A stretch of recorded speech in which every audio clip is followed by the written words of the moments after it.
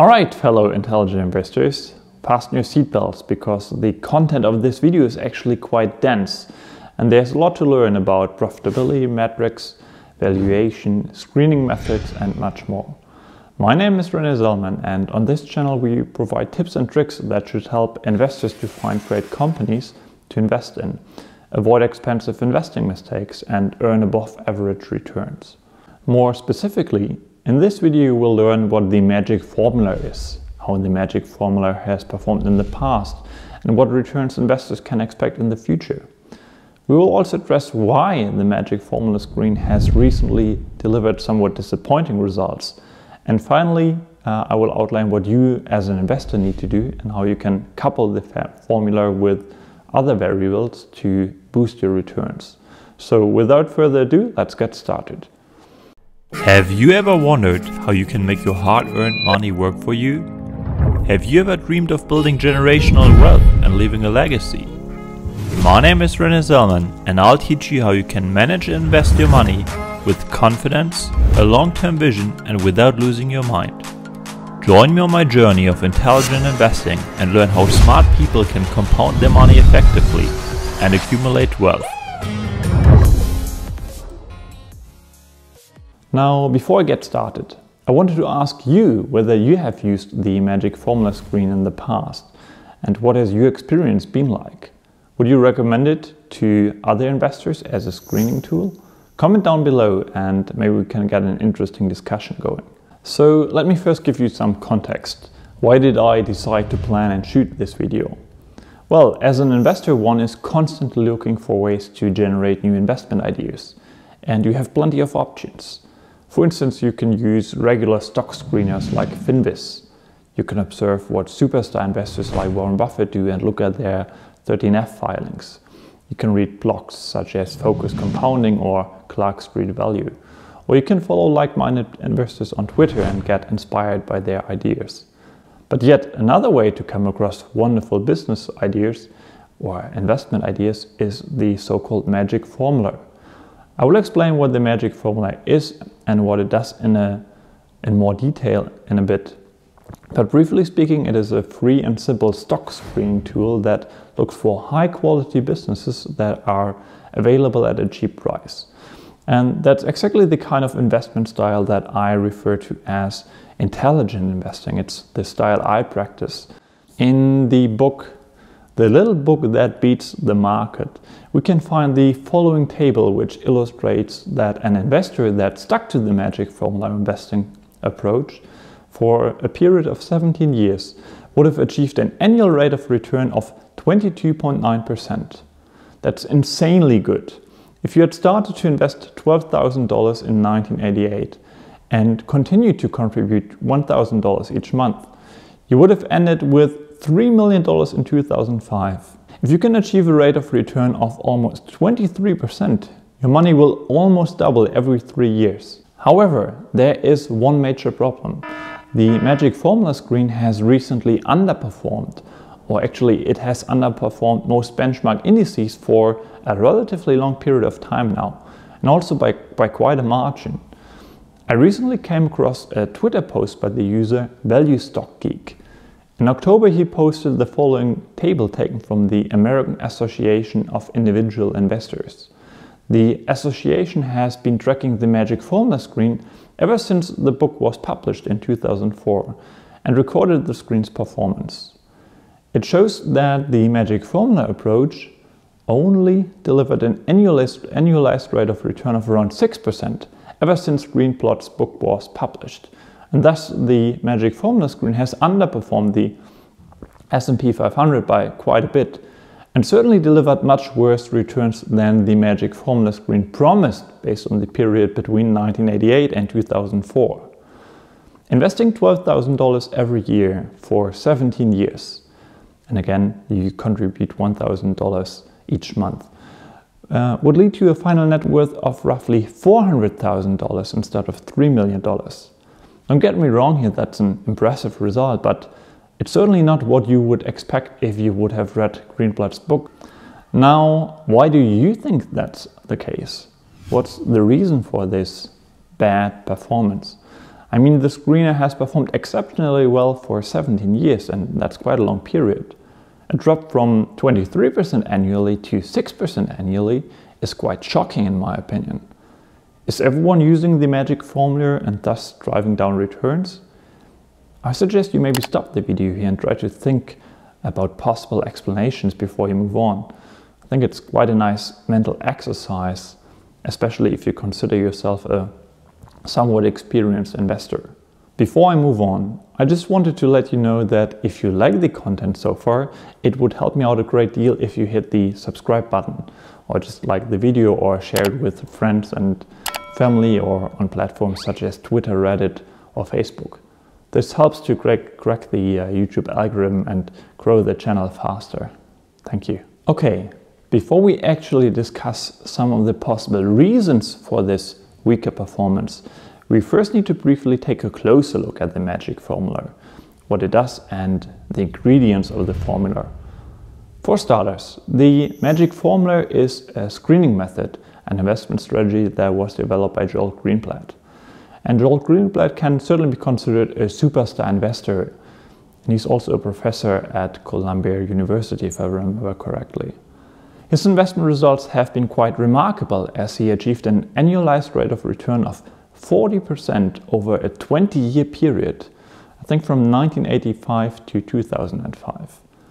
In essence, the magic formula is a relatively simple and easy to understand method for value investing. It helps you find high-quality companies that are trading at an attractive price.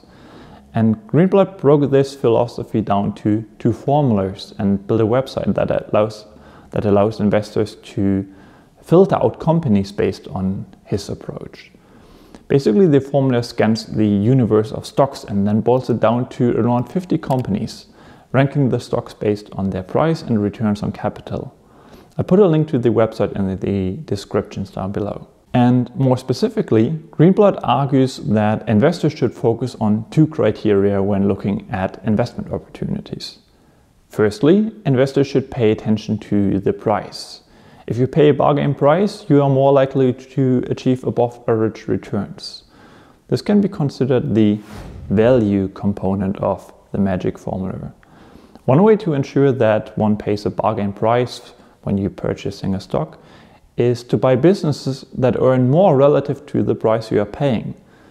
And hence the first formula is basically what is commonly referred to as earnings yield.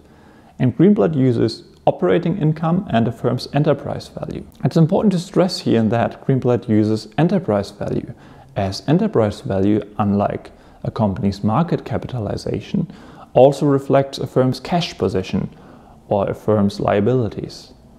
And he also prefers operating income over net income. Secondly, investors should buy good businesses rather than bad ones.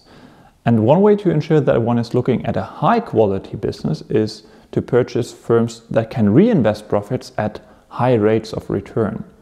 The magic formula measures how efficiently a firm generates earnings from its assets. And this can be considered the quality component of the formula. I guess I'll show you how Greenblatt calculates it on the screen right now. Here's how Greenblatt himself explains his approach. By eliminating companies that earn ordinary or poor returns on capital, the magic formula starts with a group of companies that have a high return on capital, and then tries to buy these above average companies at below average prices. To put it in a nutshell, the magic formula system then ranks businesses in descending order based on each of these two metrics. The finalists should then present companies with the best combination of both return on capital and earnings yield. According to Greenblatt, combining these 2 points, so again businesses with high returns on capital but that are trading at a cheap price, is the secret to be a successful investor. So let's now focus on possible reasons for the disappointing performance ever since 2005. Well, first of all, the fundamental problem of backtesting for the purpose of finding an edge in the markets is that backtesting introduces a dangerous form of data mining bias. Of course, you could also refer to it as backtesting bias. Essentially, backtesting is the process of calculating how an investment or trading strategy would have fared historically. And this is what Greenblatt did when he wrote the book. Actually, it is fairly common that backtested strategies fail in real-time use. And this can be caused by various reasons. For instance, the strategy itself may be flawed, but also the tested strategy may depend on correlations which don't really exist. As I've outlined in my recent video on the impact of elections on the stock market, investors need to focus on causal relationships instead of correlations. I'll put a link to that video in the description down below. In addition, new conditions such as volume, interest rates, or volatility may create new inputs for a market's behavior. Or maybe the person running the backtest basically just used low quality data. So whenever someone comes up with a backtested strategy that promises exceptional results, you should get suspicious, be skeptical. However, I don't think that's the main reason why the magic formula in particular did not work in the recent past. Greenblatt incorporated fundamental investing principles in his formula. Buying above average companies at below average prices is destined to succeed in the long run. It's a timeless principle. Something else must be going on here. So here's another and second hypothesis. Well, if we take a closer look at Greenblatt's magic formula system, you realize that once you have the final ranking, Greenblatt suggests that you buy at least 20 and up to 30 stocks from that top 20 or 30 company list. Each stock should then be sold exactly after 1 year. And in taxable accounts, Greenblatt suggests paying attention to after-tax returns and timing the sales accordingly.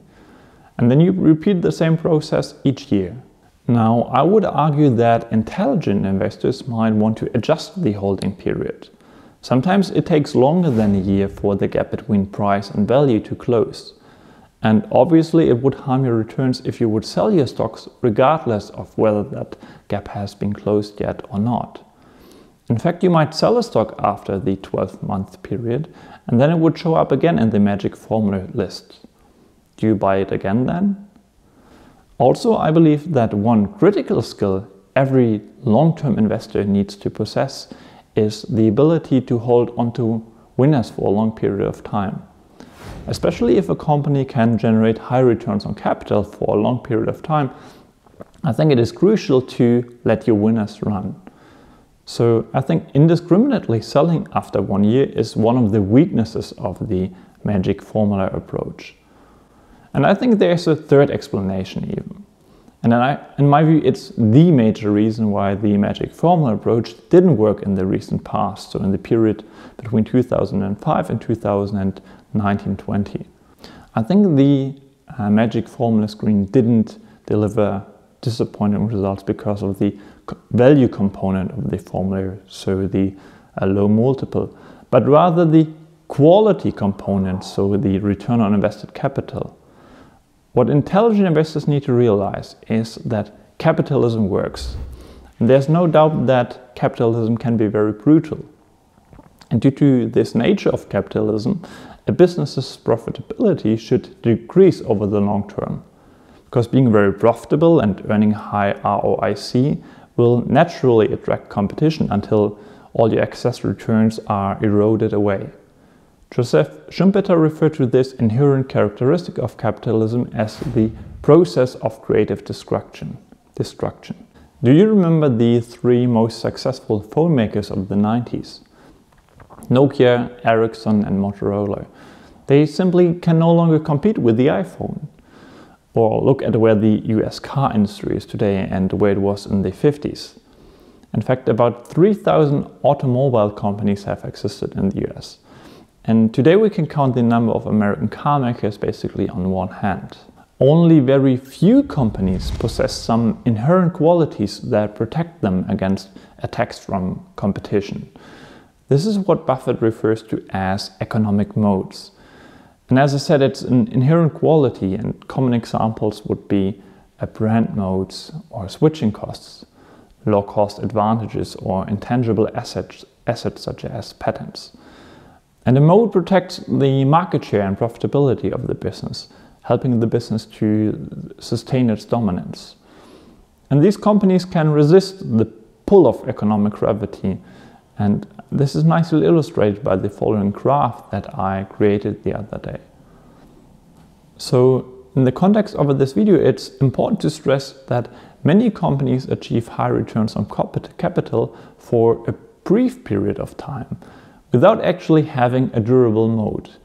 If you simply buy businesses without qualitatively assessing whether the company can sustain its profitability over a long period of time, this will harm your long-term returns as an investor. So the key question to ask is, how sustainable is return on invested capital? And if I had to put it in a nutshell, I'd say that companies with moats almost always have high ROIC, but companies with high ROIC may not have any moat at all. For instance, any company operating in an industry with a temporary supply shortage will briefly have high returns on capital. For example, you can look at the semiconductor industry, which, by the way, is a terrible industry as it's extremely capital intensive. And if you look at that industry, you will notice that most semiconductors will have had some years, if you take a look at the past 10 years, during which they earned high returns on capital. And of course, I could mention other examples, but I just used this example to illustrate that almost every company can achieve high returns on capital in a single year, but only very few companies can sustain that high profitability. So that's why I think the main issue with the magic formula is that the magic formula screen only looks at a single year of ROIC. And for many magic formula stocks, the ROIC data used for the screen looks nothing like the historical ROIC of that company. It's often just an unusual spike, making the metric largely useless. While I was conducting some research for this video, I also came across the work of Tobias Carlyle. I think that's how you pronounce him. He's the author of the book The Acquirer's Multiple and host of the podcast show The Acquirers. Both are highly recommended, by the way. Anyways, I just wanted to point out that he showed that the magic formula outperformed because of the value component, because the value part alone did better than the magic formula. In his book Quantitative Value, he showed that from 1964 to 2011, the S&P 500 returned 9.8%. And during the same period, Greenblatt's magic formula returned 12.8%. Certainly not bad, but the problem is that if you ignore the profitability measure of the magic formula and simply invested in value, you would have earned 14.5% over the very same period. So is the magic formula broken or a bad screening tool? Quite frankly, I don't think so. I think it's a great tool, and I also think it will work again in future periods. Generally, it's been a very tough period for value stocks ever since the 2008 crash and the following 10-year bull market. And Joel Greenblatt himself recently said in a podcast that if you had bought every company that lost money in 2019 that had a market cap of over $1 billion, I think it's 261 companies in total, you would be up 65% this year. But moreover, I think that intelligent investors should add some qualitative elements to the purely quantitative approach of the magic formula. So once you have the list of stocks provided by the magic formula screen, I think a follow-up examination is required. Has ROIC been consistently high for many years? What's the firm's position in the industry and how competitive is the industry in general? Does the company possess a durable moat that can sustain high ROIC numbers in the years ahead? And lastly, you might wonder if management's interests are aligned with shareholder interests. Also, I don't think that one should exclude profitability metrics. I think it depends on how you measure profitability. For instance, an alternative would be the so-called Buffett-Hagstrom screen. One of the components of this screen, I think it's 10 components in total, well, one of the variables is a minimum yearly return on equity of 15% over the last 3 years. So this screen doesn't look at a single year, but a a longer period of time. And in my view, that's certainly a better way to measure profitability than just looking at a single year. So, in conclusion, I think it should be obvious that no strategy should be bought into based on a backtest. A backtest is never a guarantee of future returns. Nonetheless, I believe that the magic formula is a powerful tool, and I think it's also important to stress once again that the tool is for free. I agree that backtesting doesn't work as a standalone tool, but that doesn't mean it's not a helpful tool. Even if the results might not be as good as Greenblatt claims in his book. Overall, the magic formula screen is a great tool to generate stock ideas. I think you should only use the magic formula website to screen for ideas that then need some follow-up work to filter out companies that cannot sustain high ROIC. And in this context, I might also share the explanation the Twitter account that I cited at the beginning of the video provided for this phenomenon and the poor performance of the magic formula. The account Value Stock Geek posted the following. I think the ROIC hurts the magic formula more than value. When you're mechanically looking for high ROICs, you're finding a bunch of companies with targets on their back.